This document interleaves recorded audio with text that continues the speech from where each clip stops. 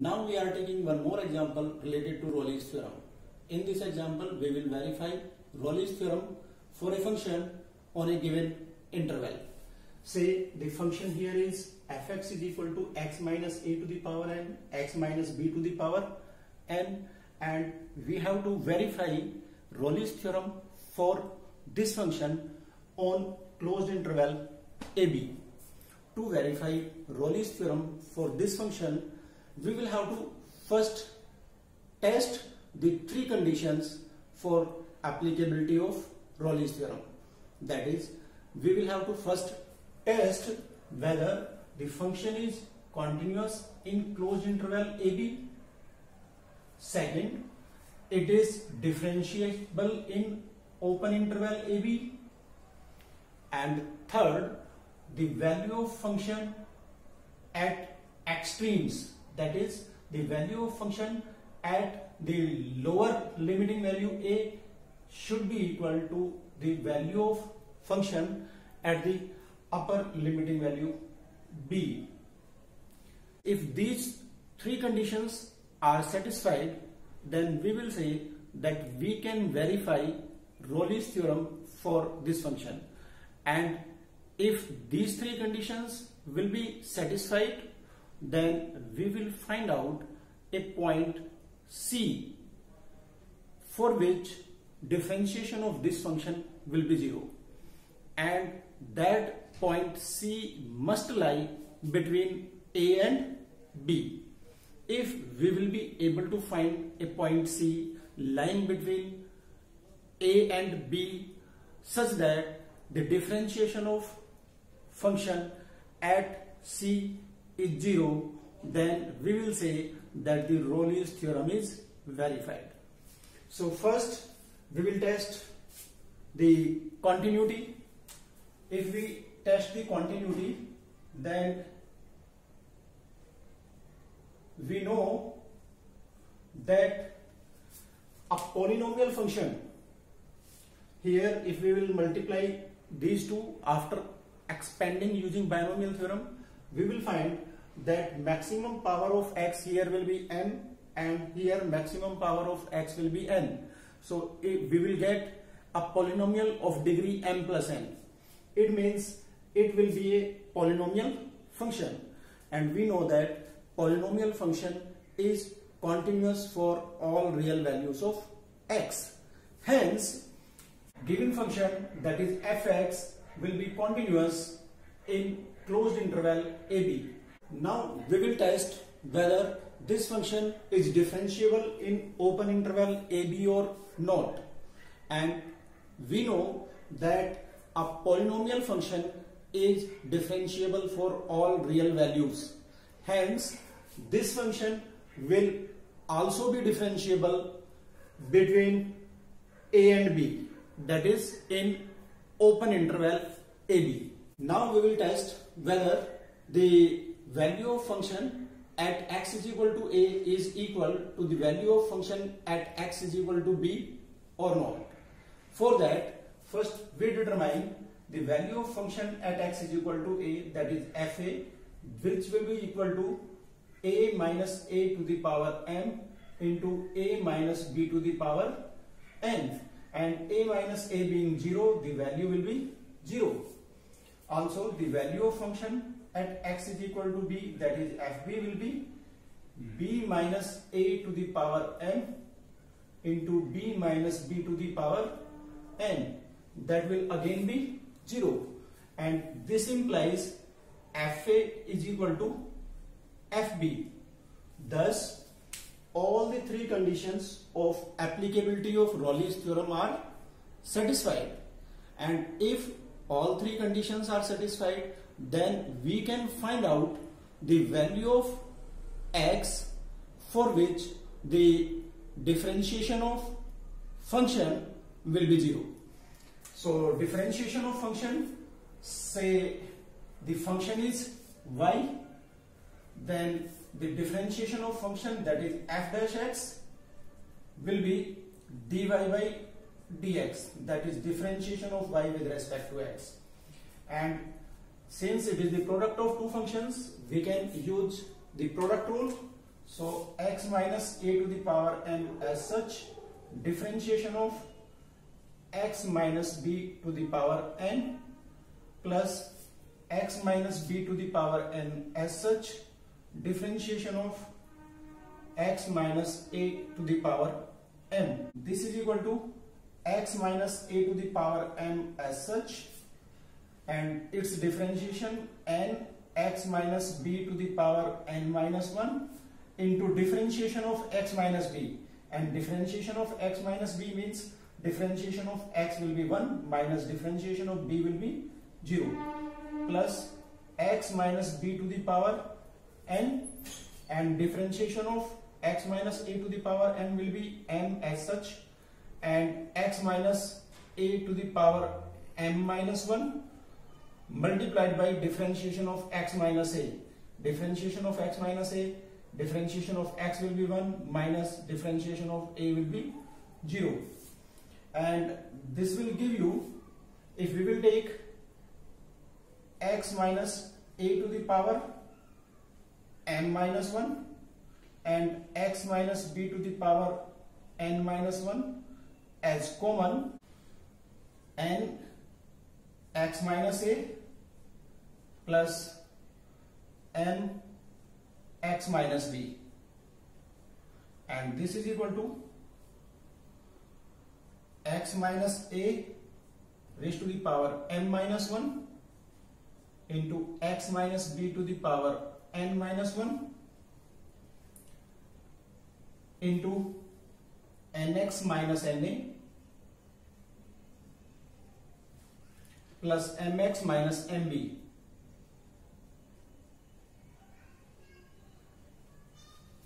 Now we will have to find a value of x for which differentiation of fx will be 0. If that value of x is c, then f dash c is equal to 0 implies c minus a raised to the power n minus 1, c minus b raised to the power n minus 1 into nc minus na plus mc minus mb is equal to 0. Since it is the product of three terms, so either this is 0 or this is 0 or this is 0. If the first term is 0, then this implies c minus a is equal to 0, implies c is equal to a, or if c minus b is 0, then this implies c is equal to b, but c must lie between a and b, hence c cannot be equal to a or b, hence the third factor nc minus na plus mc minus mb is equal to 0 must give the value of c. This implies nc plus mc means m plus n into c is equal to mb plus na, or you may say c is equal to mb plus na upon m plus n. Now we shall have to prove that the c lies between b and a, and if we have studied the coordinates of a point dividing the line joining two points internally in a certain ratio, then this expression will be just like that expression. It means if the end points of a line are joined by A and B, then C will divide this line joining A and B internally in the ratio m is to n, and m into b is there, so ratio m will be on this side and n will be on this side. This implies that C belongs to open interval AB.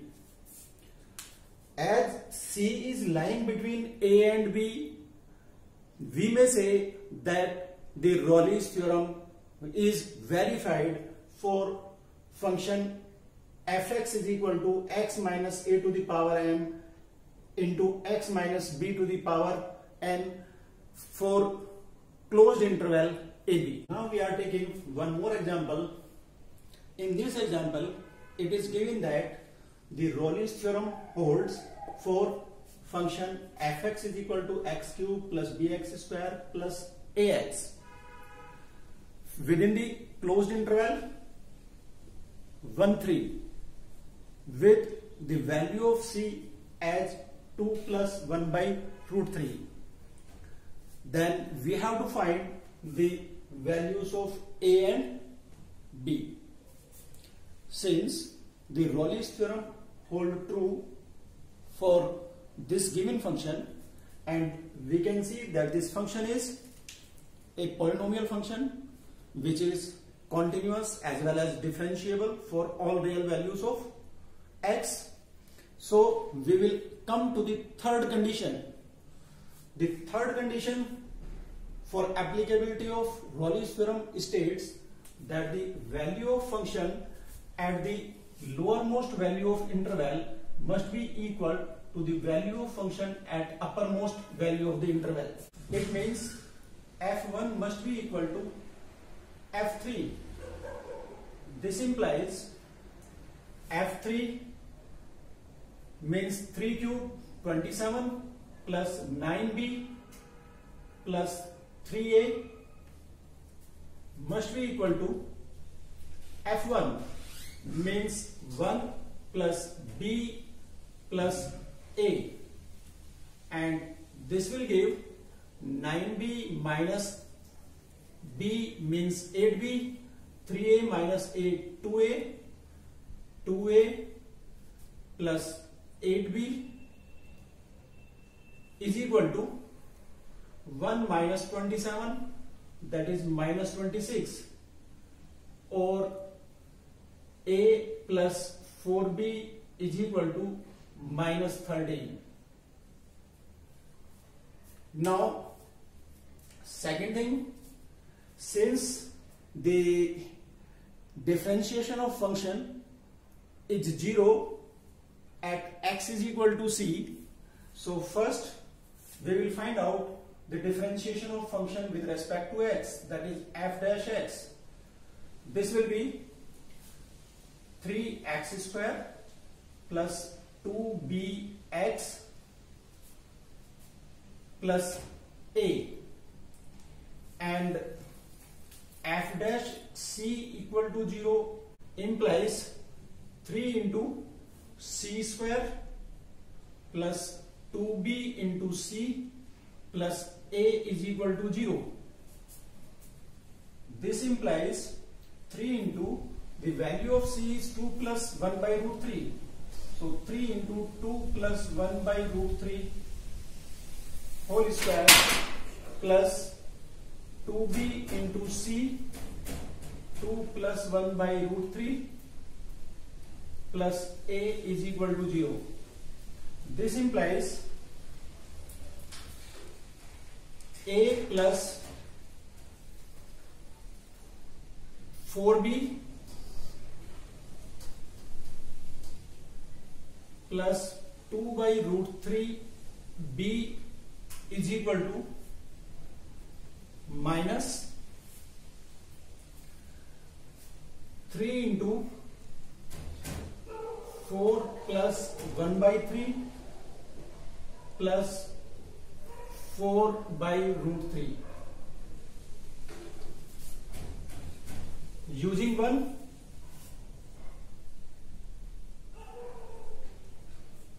a plus 4b will be minus 13. So minus 13 plus 2 by root 3 b is equal to minus 12, and minus 3 into 1 by 3 will be minus 1. minus 4 3 that 12 by root 3, and this will give 2 by root 3b is equal to minus 12 by root 3. This implies b is equal to minus 6. Now if we will put the value of b in 1, so from 1 a is equal to minus 13 minus 4b. This is equal to minus 13 minus 4 into minus 6. Minus 13 plus 24 implies a is equal to 11. In this way, we can find the values of a and